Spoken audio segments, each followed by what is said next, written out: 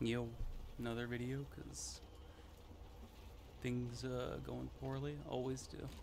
Haven't really improved since last I made a video, but that's not surprising. Now let's talk. Guess the life. I'm driving for Uber Eats in the evening. It's usually about 6-hour days. Get like $10 an hour, and it's extremely stressful actually. I don't know, maybe I'm just terrible at handling jobs and expectations set by certain superiors. I think that's part of it, but like maybe it's too deep into psychological nonsense. But yeah, it's been a really bad situation, frankly. If I can't even like drive without feeling comfortable for almost no money, and it's my only source of getting money, like it's pretty fucking important. And it's been extremely difficult on me, frankly. I can isolate it pretty well though when I'm at home and I'm not driving. I guess that's because I think I can always stop, even though I really can't. I need it for nicotine money. I stopped drinking out of lack of monies. Not surprising, I'm sure, but I can't remember if I made videos when I was an alcoholic. I think I did, but that's no more. Not because I've reached some, you know, philosophical conclusion or I think it's disgusting. It's just the situation has changed. I need more money. Now onto life in general, I guess. I think I want to talk about. I just feel pretty stuck, frankly. I'm 24. No degree. Never finished it. Tons of money in debt with no clear way to make it better, and I think the permanent problem I have is envy, really. I mean, when I think about it, I look at my friends and they're just, it feels like their life is made for them in some way, you know? Like I'm kind of here unguided, no way to go, no help. Whereas they, like, every time I see someone that's even slightly successful, it's like, oh, their family got them into it, or they had a good family from the start. Like the bare minimum, it seems, to be successful among my normal friends is, you know, they had a good family to begin with, which is completely insane to me, at least.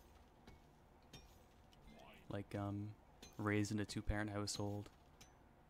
I think one of them was raised in a single-parent household, but he was loaded out the ass, and he's attractive, and he's charismatic. And then when I compare it to myself, it's like,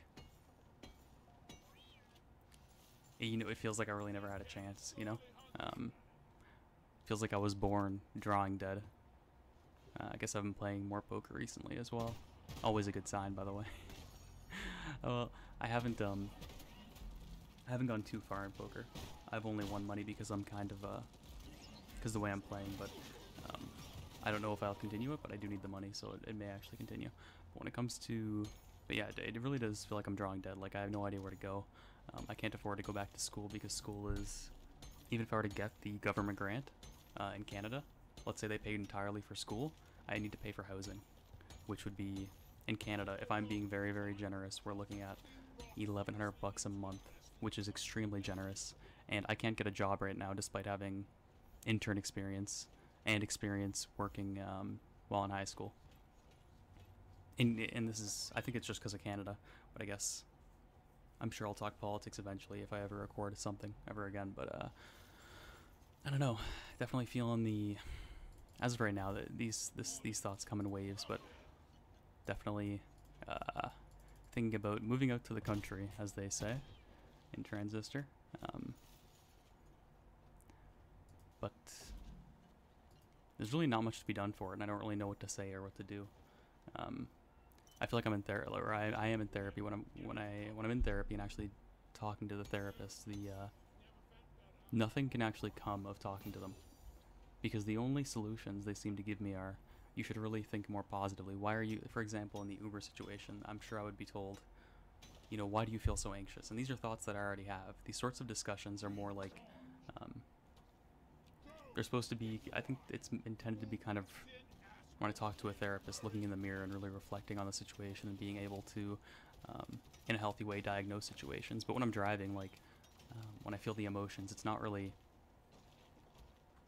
there doesn't really, I can't help myself get out of that panic, in the sense that I can't help prevent the panic or the anxiety or the negative thoughts. Like, for example, when I do something really dumb in a car, like for example, I passed somebody and I squeezed between them. There may have been, I'm being very, it's like at most 6 inches of room, a leeway in total. So like maybe I had 3 inches on either side. It's very possible I scratched the guy. But when I make a really, really stupid decision like that, like fitting my car through a few inch leeway of gap, and there's another guy in the car that I'm passing, so I could very, very easily scratch his car. I could very, very easily get myself into a lot of financial trouble, owing like, a few grand to fix the car, or a few $100. Either way, it doesn't matter how much it is. But the point is that when I make these really, really stupid decisions that I know I really shouldn't make, and I know I'm supposed to not make those decisions, and I know I'm making bad choices, despite knowing all of this, I still go through with the action. And that's what makes me so frustrated with myself. It's that, despite all these years and all this learning, it's like there's just no improvement. I'm still making these exact same mistakes that I know I shouldn't make, and like why I have to feel bad about that. If nothing else, why shouldn't I feel bad about that? And I do, and I don't know if the therapist can really answer anything except forgive yourself and think more positively. Like, how am I supposed to forgive myself? These are mistakes that I know I shouldn't make. It's just so obvious. Everyone knows this. But there's just really nothing to be done for that in therapy. And yeah, so it feels like therapy is not a way out, like, mentally. And it feels like I've already passed the supposed best years of my life, so it's like, what exactly am I living for? Am I enjoying my daily life? Well, no, I mean, I pass the time scrolling YouTube and vaping. And there's nothing positive about that. I don't know how to phrase it, but why would I be, there's no, excuse me, there's no happiness here. And in the future, what can I expect? Like, a terrible woman, no house because the market sucks, probably, like, at most making 80 grand a year in Canada, so that's about 60 grand a year, I think, in the States, if that.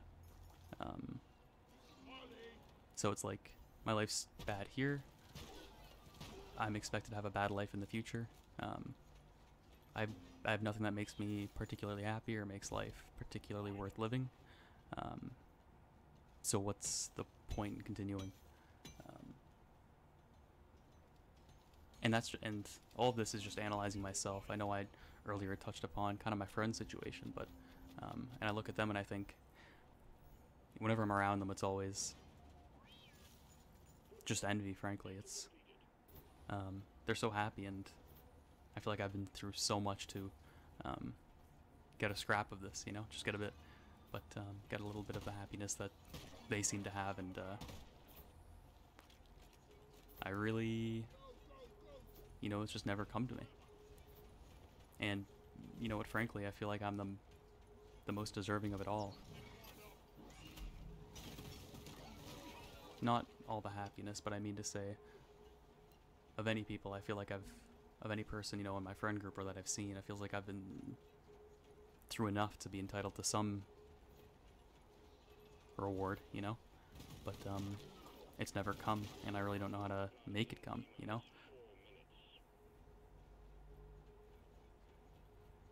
So there's really no solution. If I go to the therapist, I've asked, well, how do I find, I know it's an obviously pretty retarded question, but okay, how do I find happiness? And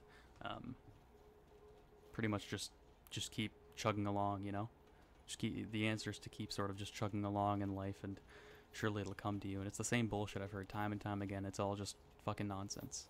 Just keep paying taxes and contributing to the system, and doing X and Y and Z, and keep doing the exact same thing you've been doing for years after the best years of your life have been wasted, and happiness will come to you. It's just a blatant lie to me. Guess that's all for now. We'll see if I'll get to editing this. Thank you.